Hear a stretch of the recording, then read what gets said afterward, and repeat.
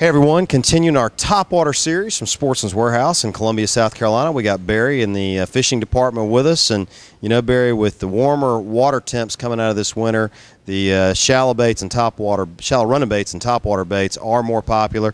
You've got some more topwater baits that you want to expand upon as we head into this very warm spring. Absolutely. Like I said before, I cannot get enough topwater. I would throw it all day long just for one or two bites. I love it.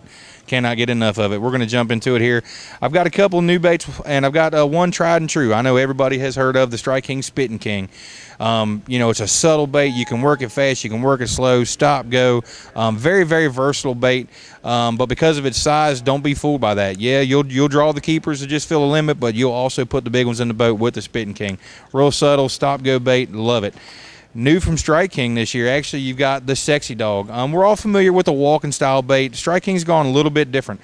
The finishes you're getting on these baits are phenomenal. The paint jobs are phenomenal. The hooks are incredibly sticky sharp. We've got two different sizes. You've got the standard KVD Sexy Dog, which a lot of you will be, note familiar with the spooks and rattling spooks, one knockers, stuff like that. For those days, the fish might be wanting a little bit smaller bait. They've also got the Sexy Dog Junior.